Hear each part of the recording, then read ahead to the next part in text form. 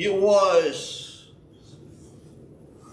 March or so of 1985, and my uncle took me to a monster truck show on the coast. Most of you guys have heard this story before. And on the way, he got to talking about church and Jesus with me. Actually, I broached the subject, if I remember right, because I had run across a verse of Scripture, Psalms 23:4, in a Reader's Digest, and I memorized it, and I wanted to tell my uncle that I knew a verse of Scripture. Well, that opened up the subject, and he got to witness it to me all night. On the way home from that monster truck show, he pinned me up on it. He said, he told me about salvation and the sin's penalty and how to be saved. And he said, if you want to get saved, we'll stop this truck right here on the side of the road. And we'll take care of it. Well, I didn't want to do it yet. So for the next year, I kind of dodged and ran, and I went to church because I was 14 years old and Dad would let me drive to church. So I drove to a church over in Leetown, heard the gospel many Sundays during the year, not every Sunday by a long shot, but I knew where I was at and knew what I needed to do. And so Easter Sunday morning, that was March 26, 1986. No, I'm sorry, 1989. So it started in 1988. So March 26, 1989, Easter Sunday morning, Dad was on the road driving the truck. I got up and said, "Mom, let's go to church." And we ended up at Antioch Baptist Church over on East Canal Street. And I don't remember what the preacher preached on. It was probably something about resurrection, being as how it was Easter, because I was there for one reason. I knew when the invitation time come that I was going to go forward and get saved. And I'll never forget, I remember when he gave the invitation and said, "Come on," I don't think I could have stayed in that pew if I wanted to. Once I took a step, it felt like something was pulling me. And so I went forward, and then Brother Henry Phelps led me. He showed me the Roman road, but I already pretty much knew, and he led me into prayer, and I got saved that morning. So that is my testimony. All right. And if you are saved as well, then you too have a testimony. Your testimony is just basically the story of how you came to Christ, how you realized you were lost, what the process was, and how you came to Christ. Now, some people feel like they don't have a very exciting testimony.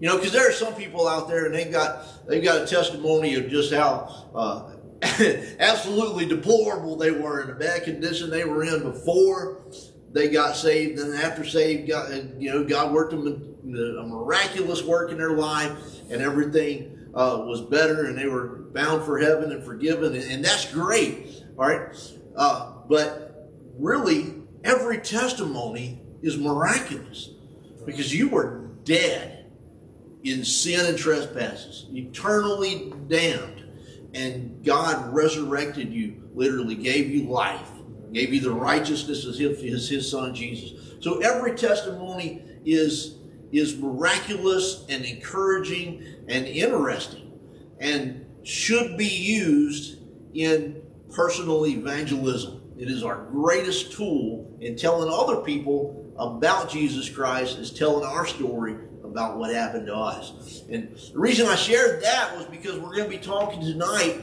about the importance of personal baptism. This is probably going to wrap up the basic series that we've been in. I can't guarantee that, but personal evangelism is what we're going to talk about tonight. And I gotta tell you, I'm doing things a little bit differently this evening. Usually I have a manuscript running on my computer.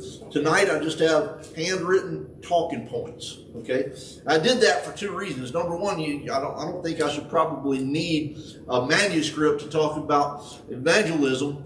And number two, when we put what we're going to talk about tonight into practice, it can't be scripted. It's going to be a little different every time. So we better be ready to pivot a little bit and to know what we're talking about. All right, but we don't have to be perfect. We'll talk about all that in just a minute. So first of all, let me get my glasses on here so I can see. We're going to talk about let's talk about what is evangelism. Here's a definition from Oxford. Evangelism: the spreading of the Christian gospel by public preaching or personal witness. All right, and I like that definition there: public preaching or personal witness. It's in our description of our not our denomination of Baptists, not an official terminology, but what do we call the genre of Christianity that Baptist is part of? We are evangelical. Evangelical, because we believe in the importance of public preaching and personal witness. I was thinking as I was putting that together, I don't know what non-evangelical churches do. You know, do they just hide it, or I mean, I don't know. That's a different subject for another day. Maybe somebody can explain that to me at some point. All right, so if we believe then that our church should be evangelical, then we have to ask the question: whose responsibility is it to evangelize? I'm asking. Member of the congregation. Yeah. All right. Key point that I want to make is it's not just your pastor. All right. And I'm not saying this just to you guys, because I know you are evangelists, but I'm saying this, I'm making the videos for everybody, and I don't know who your pastor might be, whoever's watching this, but it's not just your pastor's job to be the evangelist in your church. All right. It is everybody's responsibility. In fact, I would say that a pastor has no greater responsibility to evangelize than any other Christian. All right. But a pastor does have the extra responsibility of equipping the folks in his congregation to be able to do that. All right? So it's everybody's responsibility to evangelize, to share our faith, to witness, if you will, to use some of the other terms that we use. All right? So we're going to talk tonight about the biblical support for personal evangelism. I almost said evangelism. I almost made up a new word. Some methods of personal evangelism and some of the details that tie it all together. All right, so let's start with this.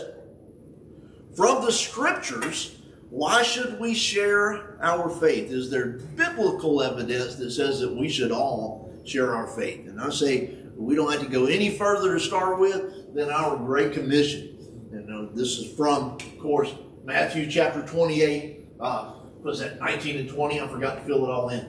But the words of Jesus Christ, he said, "Go ye therefore, and teach all nations, baptizing them in the name of the Father, and of the Son, and of the Holy Ghost, teaching them to observe all things whatsoever I have commanded you, and lo, I am with you always, even unto the end of the world. Amen." Now, we know that Jesus said that to the apostles who were going to be starting the church, so it wasn't just to them, it was something that is applicable to every one of us as the church as a whole to be evangelists. All right? Excuse me. Speaking of Jesus, we're supposed to be like him, right? We're supposed to emulate him. We're supposed to do the things that Christ did. And what did Jesus do for the time that he spent here on earth? He spread his own gospel. He evangelized. He told about him. Think about the greats of the New Testament. First comes to mind is Paul and Peter. And we know how Paul went from city to city starting churches, and he would go to synagogues, he would go to the public places, wherever somebody would listen to him and preach the gospel and share it to them publicly. Peter, the same way. We see that right in the beginning of the book of Acts, right after Pentecost. Peter's out in the square preaching the word. All right. So there were apostles, but is it just the apostles and the leaders that were to evangelize? No, we've got other examples. Think about Philip, who God used to witness to the Ethiopian. Philip wasn't an apostle; he was a church member. Stephen, who got stoned for his witness, he was not an apostle. All right. So we know that there's plenty of biblical examples, New Testament examples, even the Old Testament. Let me show you an Old Testament verse that tells us to witness. From Psalms chapter 96. Sing unto the Lord, bless his name, show forth his salvation from day to day. That's from before Jesus even walked the earth. Declare his glory among the heathen, his wonder among all people. And just a disclaimer, if you happen to be watching this and you don't know Christ as your Savior yet, don't be offended that we just called you a heathen. It's in the Old Testament way of thinking, that would have been somebody who's non-Jewish because they weren't God's people. All right? And in our thinking, that means somebody who's not a Christian yet. All right? So, you're just lost. All right? In sin. We're not against you. All right, so let's go on. Beyond the biblical mandate. So we've established there that yes, the Bible tells us to evangelize, to witness, share our faith. But even beyond that, if somehow Scripture did not tell us to specifically tell others, why would we still do it? I might give you a reason. Why would we do it if there was no mandate to do it? L-O-V-E. Love. Yes. Love. We have something that literally saves our life for eternity. How could we not share that? If we say we love, and that's our commandment, right? Love our neighbor as ourselves. How could we ever say that we love people and keep our faith to ourselves? To keep, it changes everything. We go from dead to life that never ever ends. All right. So let's talk about some of the methods of evangelizing. Now, from the way I'm going to present this is from what I see to be, for me, the least to the most effective in the three methods that I'll talk about tonight. Now, there's some caveats to that. Caveats are, number one, not everybody is the same, all right? Because we have different personalities and we have different gifts that are given by the Holy Spirit, all right? So what works for me in witnessing, you may have a different gift and a different method that works best for you. So I'm just telling you what seems to be the most effective for me. And also, speaking of everyone not being the same, the people that we witness to in the world are different. And some will react better to different methods than others will. So we have to always be ready to feel that out, right? All right. So I told you I'm going to give you three methods. Here's another caveat. Everyone should utilize all three of the methods that we discussed tonight. All three. Now, we can't pick our favorite one and say, I'm just going to witness this way and I'm going to disregard the others. Everybody should use all three of the methods that we discussed. All right. Caveat number three, leadership of the Holy Spirit should determine the method situationally. All right. That means who we witness to, at what time, what manner of which we do it. The Holy Spirit covers all of that. Not our preference of the way that we would like to do it, because that might not always work. And I believe if we're sensitive and we listen to the Holy Spirit and His guidance, then He'll help us to see what's the best way at the best time to witness to somebody. Feel free, guys, to throw something in at any point there if you got a point to add. Number four, you are not going to save anyone. Now, that sounds like a strange thing to say, doesn't it? You're not going to save anyone. Well, what are we doing here? Remember what Paul said. I planted, Apollos watered, but God gave the increase. We can't save people.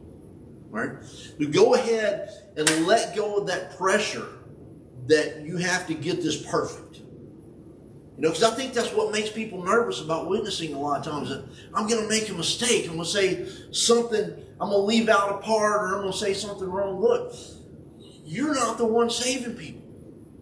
You're just playing a part. Now, the more you do it, the better you get at it. Like anything, when we practice it, we get better at it. All right? And look, you know how to get saved if you are saved because you did it. And so you know how to tell somebody else. You might not feel real confident about it, but you know. Right? So, here's another point on that. Chances are, if the Holy Spirit instructs you to witness to someone, He's already dealing with that person too. Right? I would, and probably in every situation He is, but I hesitate to say that just a little bit because I got thinking about it. You know, everybody who's heard about Jesus Christ heard about Him at some point for the very first time in their life. You know, and so just a thought that comes to my mind is, what if the Holy Spirit tells me to witness to somebody and they've never heard it before? You know. And then you get the privilege of being the first person to ever mention Jesus Christ to somebody. And I say that as a privilege because that's a great privilege. All right. So, and then you've planted, and then maybe somebody else will come along and water, and God will give that increase. All right. So with those caveats, let's talk about the methods. All right. Number one, lowest on my list, is called lifestyle evangelism. Lifestyle evangelism seems to be everybody's favorite. It's the easiest, it's the least frightening, and kind of technically it's the foundation for all of the others. All right. Also, it's the least directly effective, though. We'll talk about what is lifestyle evangelism. Basically, that means living like a Christian before other people so that they will see something that's different about you and then ask you about it. That's the hope in lifestyle evangelism. I'm gonna live, they'll notice, and then they'll come to me and say, what is different about you?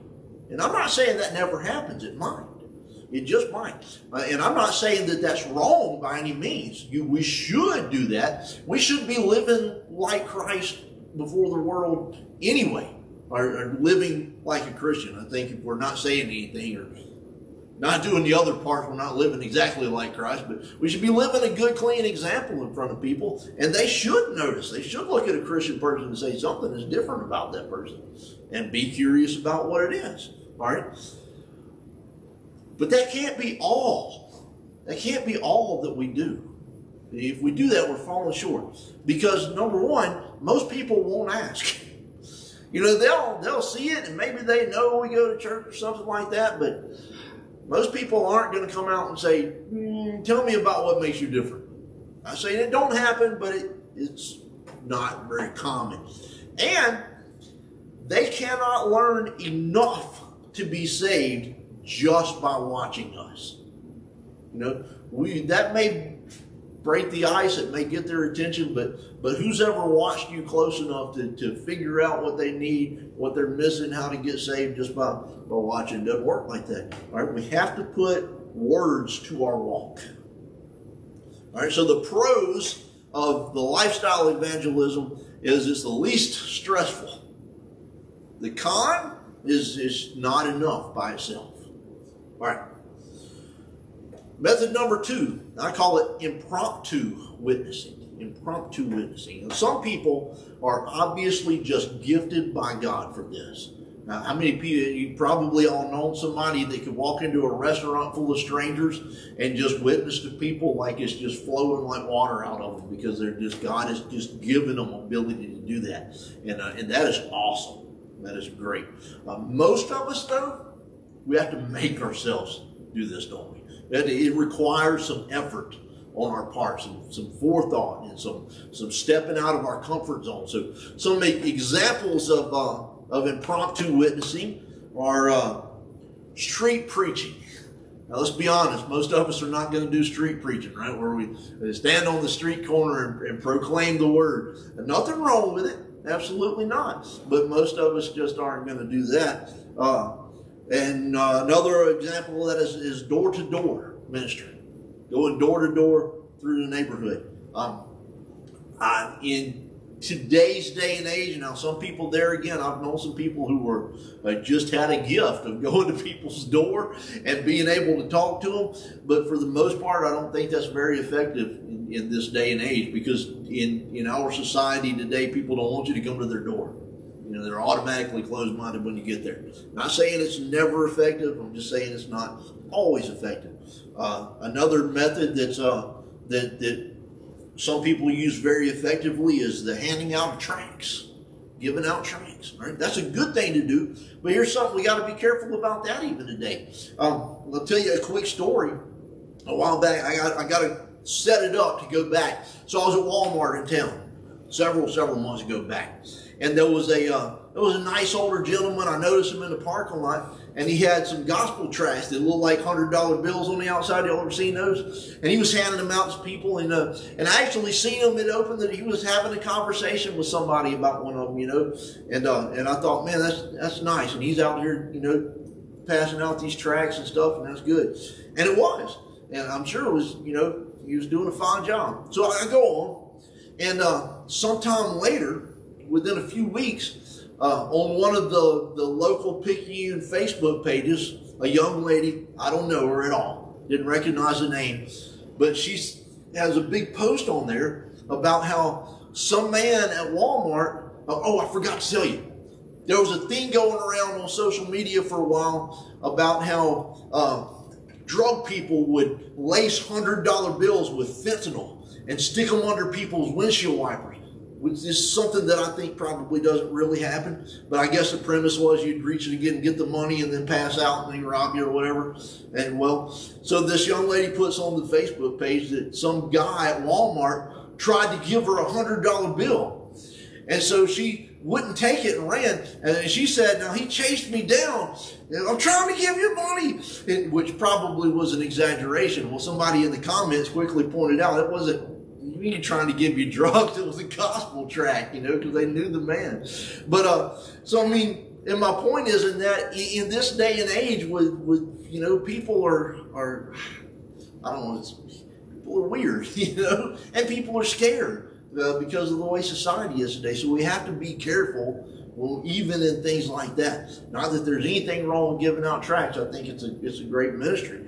But, there's always things that we have to watch out for.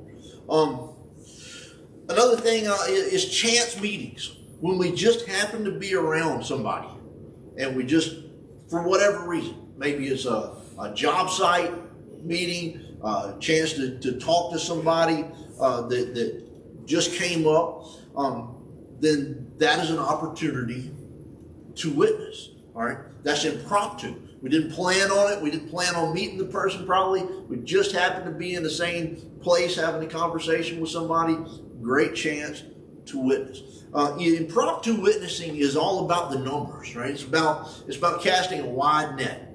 It's like cold calling for a business. You might have to call 200 people before you get somebody that wants to talk about your vacuum cleaner, right? Impromptu witnessing is kind of like that. It's just spreading a wide net to try to catch the few interest, all right? So here's some tips that I have for that. And I'm by no means a pro in impromptu witnessing, but here's some tips, and maybe you guys can throw in some too. Number one, purpose in your heart to make this a priority. You got to think ahead that when I get a chance, I'm going to do it. I love, Brother Lee, you hit it on the nail on the head a while back when you said something like to the effect of, I'm just going to tell them from now on, and that's the attitude that we got to have. When I get a chance, I'm going to say something. And go ahead and think about that ahead of time and purpose in our heart so that when we get the opportunity, we'll see it and be ready to speak up. Tip number two, think ahead about a few ways to broach the subject. What's your favorite way to enter the subject? It might change from time to time, but think of a few starters. For instance, sometimes you use, do you go to church anywhere? And that, well, yes or no, and then you get a chance to talk about Christ. Here's my favorite currently, and I'll give you an example. The one I use this is just, do you know Jesus Christ? Just a simple question. I met a guy. I went and picked up a kayak from a guy yesterday evening. Nice old fella, and man, we talked for a while and stuff. And when we got done, I was about to leave, and I said, "Oh wait, Mr. Mike, do you know Jesus Christ?" And he did, thankfully. It's a pretty easy question once you get in. Hey, Jesus, and that gives you a chance to broach the subject. All right. Number 3, think ahead, but don't worry about where to take the conversation if they want to know more. Go ahead and, plan that out in your head a little bit. Your testimony, be familiar with that. Be ready to share it, because if somebody wants to know more, that's a great way to tell them about Jesus Christ. Well, this is what happened to me. Be familiar with the plan of salvation. If you don't get those two and you're scrambling for something to say, invite them to church. Well, hey, look, I go to church over here. Why don't you come visit us one day? I'll link them to, I can't think of something to say, but here's our Facebook address. You can watch some videos and get some information. A link to social media or something. Or if nothing else, phone a friend. Call somebody. Hey, look, let me hook you up with my pastor, and he can tell you how to, he can explain this salvation stuff. Whatever it takes. Like I said, don't worry about it, but think ahead about it a little bit, so you'll have an avenue to go if you get a chance. So the cons, as I see it, of impromptu witnessing is that it's stressful if you aren't directly gifted to it or you're not used to doing it. If you're not used to impromptu witnessing, it can be very stressful. Get used to it. But it gets easier. Like I said, the more you do it, the easier it gets. And here's a word of encouragement. Nobody has ever gotten mad at me for asking, do you know Jesus Christ? I know it happens. There's rare examples, and there's people out there who might just blow their top and cuss you out for saying something about Jesus, but it's never happened to me. Nobody's ever been mad. Some people have just said, no, I don't want to talk about it, but nobody's ever just, wanted to fight over it or anything. So it's really not as much to be stressful about as we make it.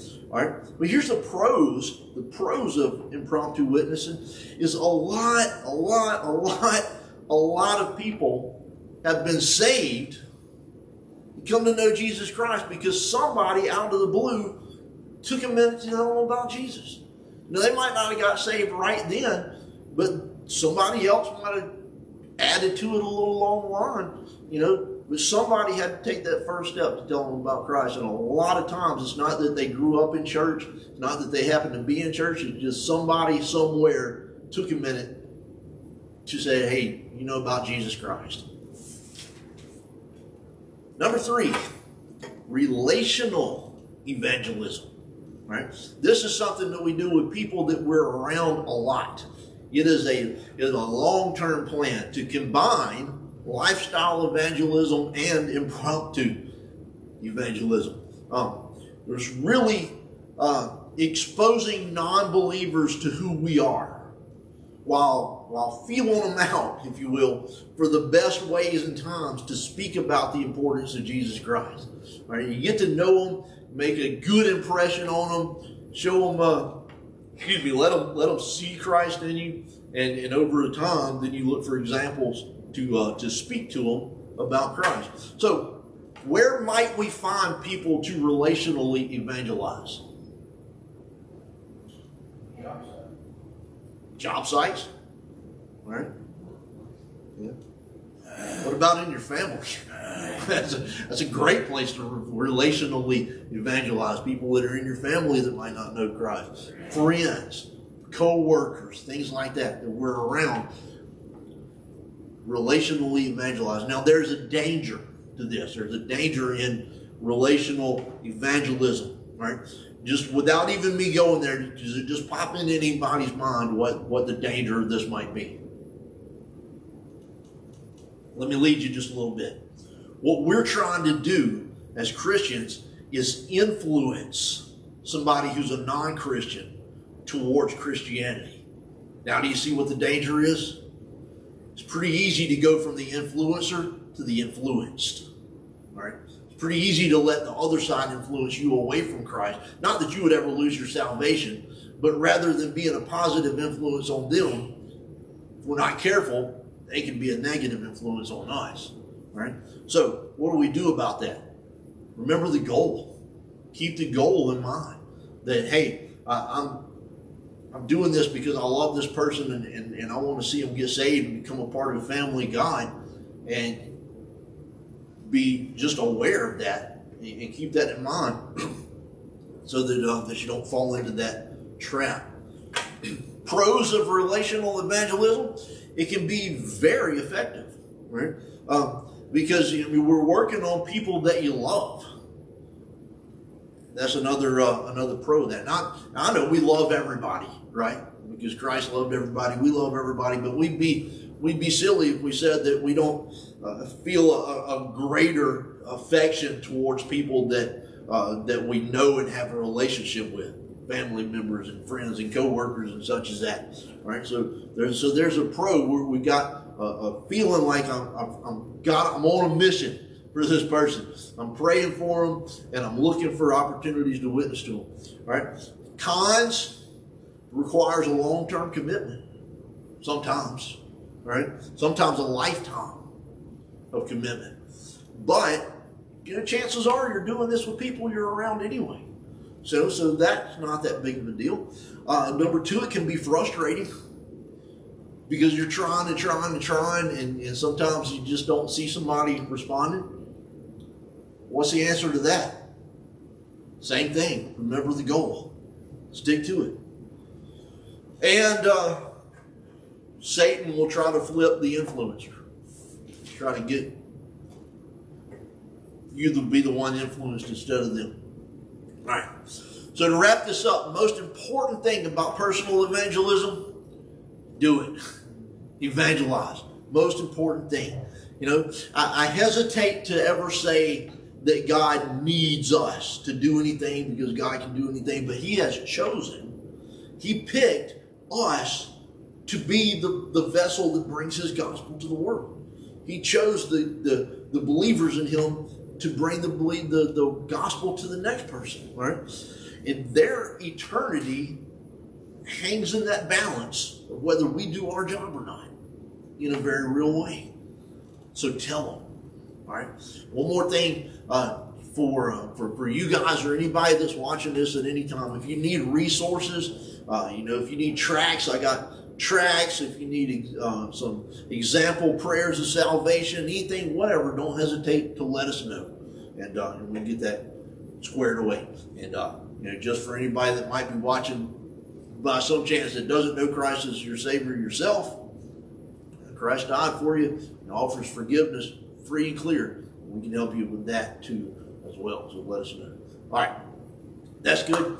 Thanks for joining. Thanks for watching all the way through, Brother Joe. You can cut the live feed right there.